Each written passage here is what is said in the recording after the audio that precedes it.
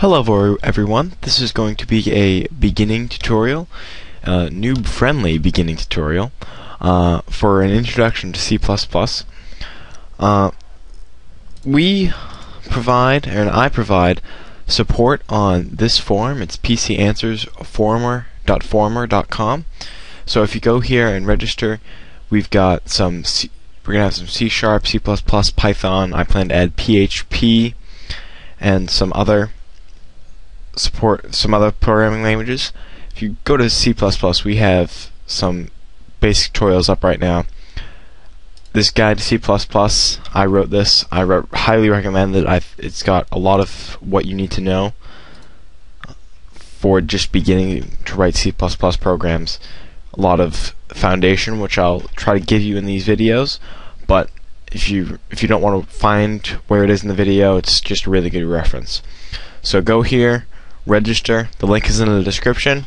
If you register here, we'll try to give you a lot of helpful comments and support. You can make suggestions for future tutorials. So now moving on, the C++ compiler and IDE that we're going to be using is BloodShed Dev C++, and the download link will also be in the description. But here it is, www.bloodshed.net/dev/devcpp. So we want this one. Might as well get the beta. I haven't found anything wrong with it, so I'm going to download it, save it, install it, just so you guys can see how to configure it and everything. I'm just going to do full installation.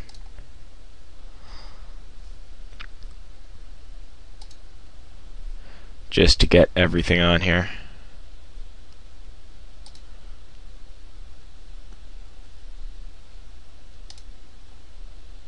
Alright, beta. I just click through all this stuff. I mean, you can change settings if you really want to, but I just go with the defaults.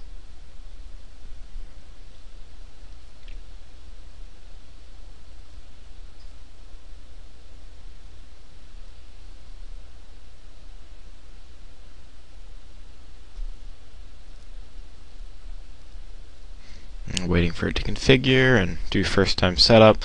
You only have to do this the first time. The rest of the time will open up pretty fast. So you just get, every time you open this, you get a little hint. Sometimes I read them, sometimes I don't. Not really important. You're gonna have to turn it off. Alright? So the first thing we're gonna do is we're gonna go up to File, New Project. What we want to do for the first time is we want to create a console application, and we're going to call it Hello World. Okay, we're going to select where we want to save it. I'm going to throw it in my folder I have in my desktop. I already created this project, so I'll just create a new one. I recommend creating a folder for all of your projects, because when you save it, it's going to save files. So if you just throw all your programs in one big folder, you're going to have a ton of files with a bunch of different names. It's going to be really confusing, and you'll get confused quickly. Alright? So when you open it up, you start out with this default code. We'll get into a little bit of what this stuff is a little later, but this stuff, you're probably going to have these 3 lines of code in every single program that you write in C++ forever. You'll probably end up adding a lot more, like include time or something like that, and include system for more advanced applications. So this is pretty much a core part of any C++ program, is this include IOStream, include that, and using namespace std. Then we have the main function.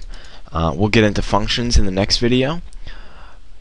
But for now, I like to change exit success. I don't really know what that does for you, but I like to say return 0. Just looks nicer and pretty much does the same thing. It's important to keep that there because if you don't have that return 0 statement, your program shouldn't work. So we've got this system pause, which we will just run the application, see what that does. So you're going to click compile and run, main CPP, save. It'll compile and run. And what this system pause is doing is it's just going to display this press any key to continue, and then when you press a key, it's going to hit return 0 at the end of the program. It's going to close. Excuse me. So that system pause is very useful in later applications if you want to wait for user input, make sure they're still awake or something like that. I don't know. So we're gonna, first thing we want to do is print hello world. So to do that, you're gonna type cout, C-O-U-T, and do these less than sign. You're gonna do an opening quote, hello world, closing quote, semicolon. Then if you click compile and run, you should see that it says hello world, and then we have that press any key to continue. Just in case you're curious, if you take out this system pause, what is it going to do? Well, it's going to run, and it's going to print hello world, and then it's going to close really fast. So that's why system pause is always nice to have in there at the end of your programs, just so you can see what's going on before it closes. Now, if you noticed, it says hello world, press any key to continue. Ideally, we want those to be on two separate lines. So if you do type \n, what's going on? What happened to my compile buttons? I'm confused. What is going on? Oh. Well, this is interesting. This hasn't happened to me before.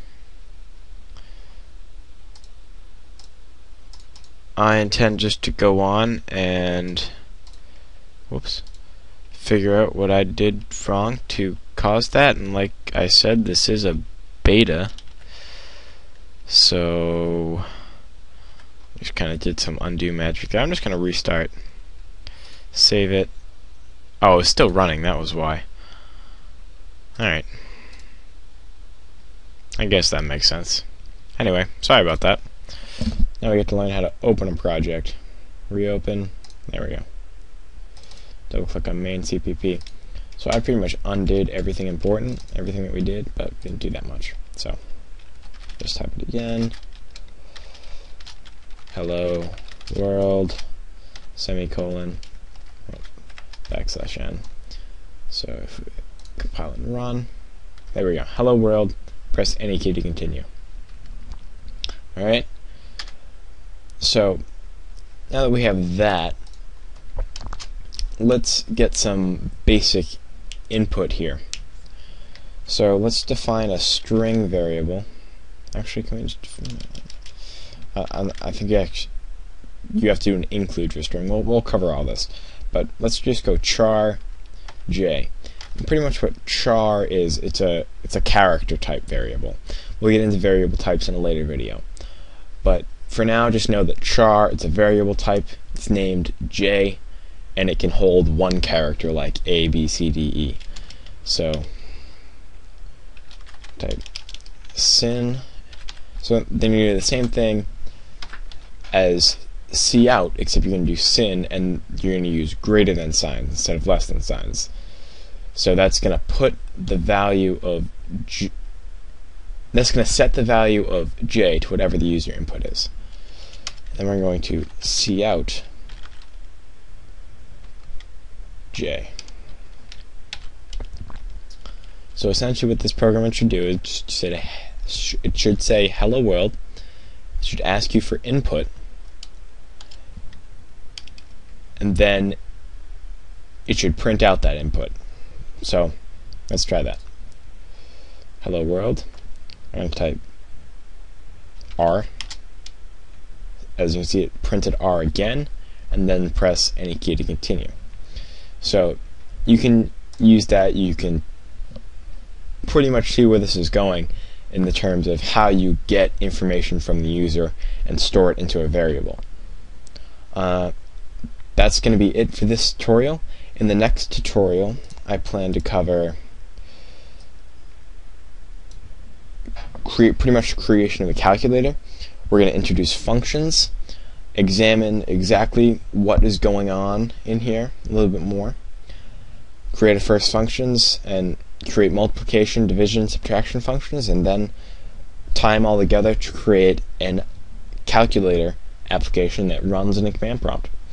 So I hope you come back and subscribe to my channel, and like I said, go to the forum, register. If you have any questions, post them there. Thanks for watching.